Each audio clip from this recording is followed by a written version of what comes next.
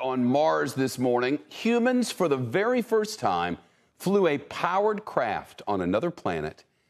At 12:33 p.m. local Mars time, 3:33 a.m. Eastern, the 4-pound Ingenuity helicopter rose to a height of nearly 10 feet, hovered for about 30 seconds, rotated, then landed.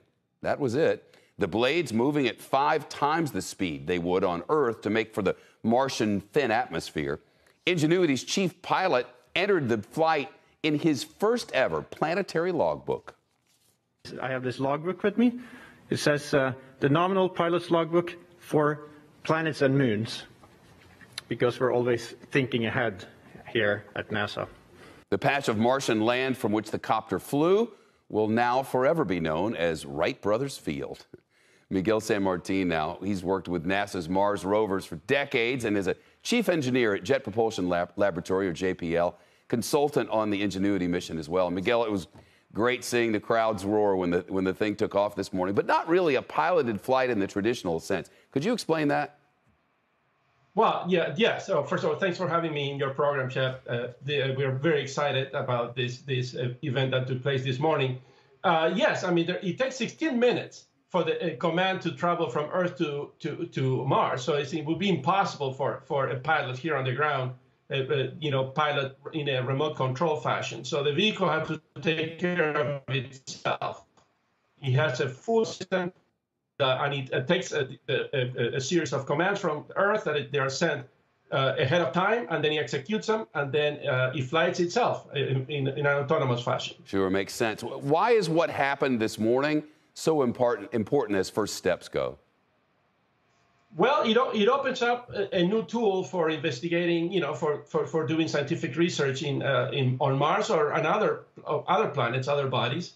And one can, compare the situation with the Sojourner rover that flew in 1997 with the Mars Pathfinder, where we demonstrated that a wheel rover could actually be very useful for scientific exploration.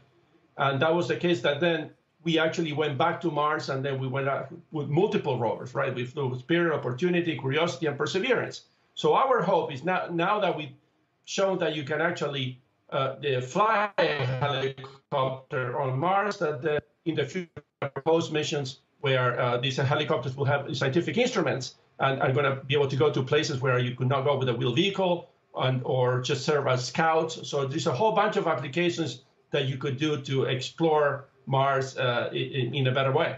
Beyond engineering and science, somehow they did this in the middle of a pandemic. What's the value of acknowledging that? Well, I think that's fantastic. It was for me very emotional to see this very young group of engineers that, they face not only the engineering problems, but all the challenges of doing this throughout a pandemic. And I think that it shows a lot about us. It says a lot about us as a society that we were able to do. We are able to do these things, right? Yeah. And we don't, even with this very difficult, challenging stuff that the pandemic threw at us, we continue going, right? We don't stop. Really incredible. Miguel San Martin, can't thank you enough. Congratulations and all the good. Shepard Smith here. Thanks for watching CNBC on YouTube.